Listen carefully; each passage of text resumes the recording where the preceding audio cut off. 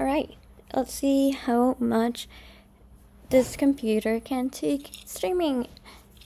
Anyway, we are back with our feminist readings, and this time it's going to be a little bit of Gloria Anzaldua.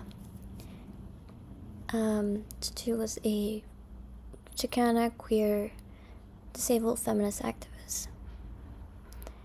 We're going to have to control your tongue, the dentist said, pulling out the metal from my mouth. Silver bits plop and tingle into the basin. My mouth is a mother lode. The dentist is cleaning out my roots. I get a whiff of the stench when I gasp. I can't cap that tooth yet. You're still draining, he says.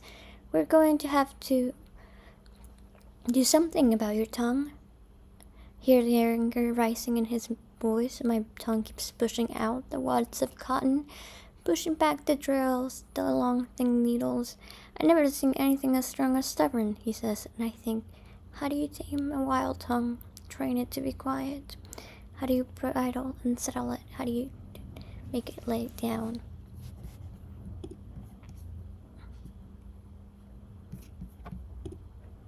I remember being caught speaking Spanish at recess,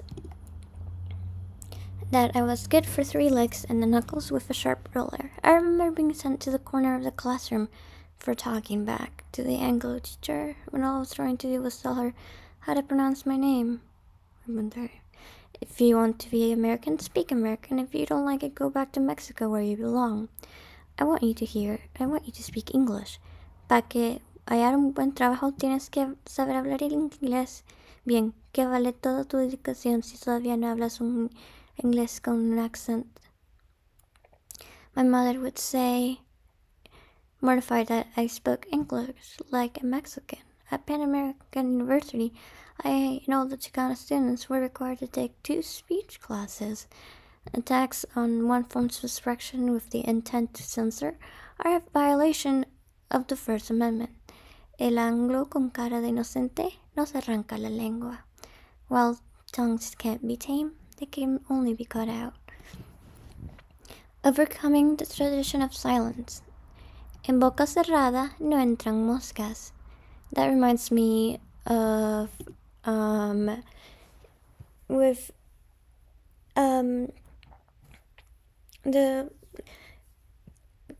calladita te ves muy bonita, which means you look prettier when you're quieter. Yeah, it's something that people say a lot in Spanish.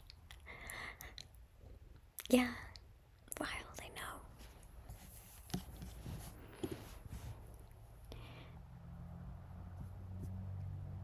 Flies don't enter our closed mouths, as I kept hearing when I was a child. Said Avalor was to be a gossip and a liar, to talk too much. Muchachas bien criadas, well-bred girls. Oh yeah, I've had been called malcriada before. Don't answer back. Es una falta de respeto to talk back to one's mother or father. I remember one of the sins I recite to the priest in the confession box a few times I went to confession, talking back to my mother, hablar para atrás, repelar, hocicona, repulona, chismosa, having a big mouth, questioning, carrying tales are all signs of being malcriada. In my culture, there are all words that are derogatory if applied to women. I've never heard them applied to men. And our tongues have become dry. The wilderness have dried out our tongues, and we have forgotten speech. And even our people, our Spanish speakers, nos quieren poner candados en la boca. They would hold us back with their bag of reglas de academia.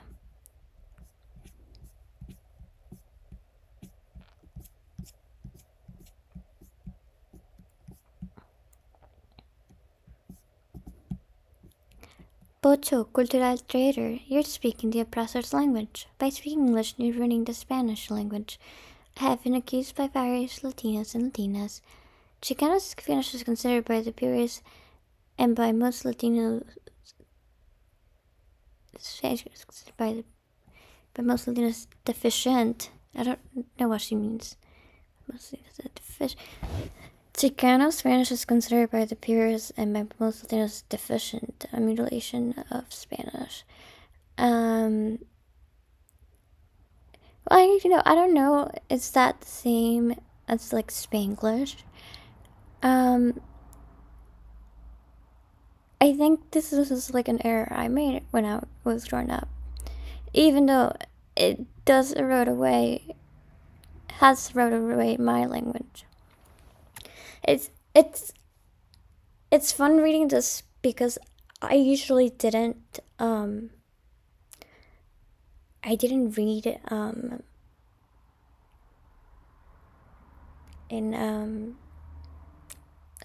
English and Spanish at the same time. I wouldn't speak it. Sometimes I still have a hard time.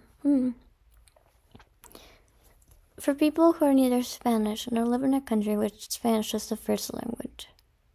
Okay, but Chicano Spanish is a border tongue which developed naturally. Changes, evolución, enriquecimiento de palabras, nuevas por invención o adopción have created variants of Chicano Spanish. Un nuevo lenguaje, un lenguaje que nos corresponde a un modo de vivir. Chicano Spanish is not incorrect. It is a living language. And I think maybe a lot of the excuses people try to make for Latinx not being like Spanish imperialism, because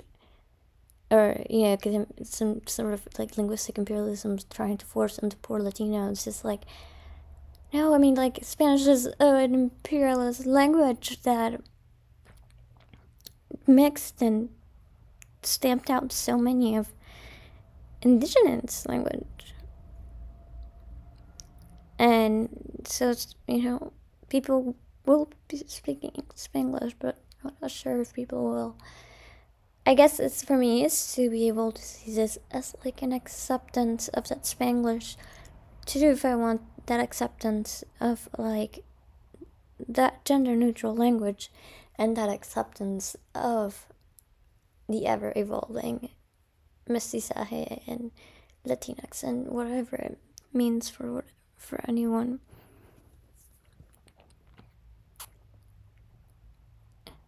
For people who are neither Spanish nor live in a country in which Spanish is the first language. For people who live in a country in which English is the reigning tongue but who are not Anglo. For people who cannot entirely identify with either standard form or Castilian Spanish nor standard English, what course is left to them but to create their own language?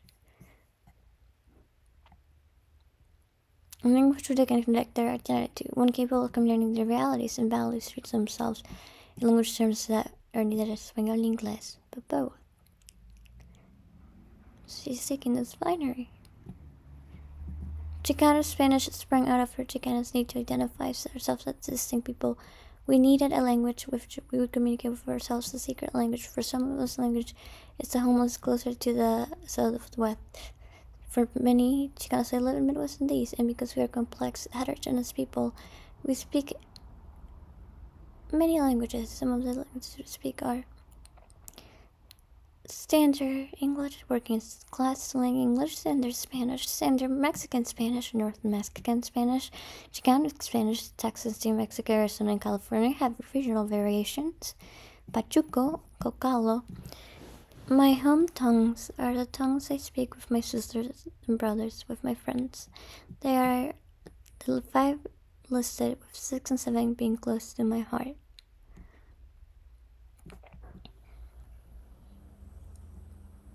To be from the school, the media, and job situations, I picked up understanding working class English.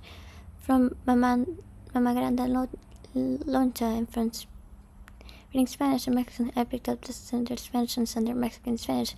From los recién llegados, Mexican immigrants and braceros, I learned the North American dialect. With Mexicans, I'll try to speak either standard Mexican Spanish or the North Mexican dialect. From my parents and Chicanos living in the valley, I picked up a Chicano Texas Spanish. I speak it with my mom, younger brother, who married a Mexican who rarely mixes English with Spanish. And with Chicanos from New Mexico, Arizona, I will speak Chicano Spanish a little, but they often don't understand what I'm saying. With most California Chicanas, I speak entirely in English, unless I forget. When I first moved to San Francisco, I rattled something in Spanish, unintentionally embarrassing them. Often, it is only with another Chicana Tejana I can talk freely.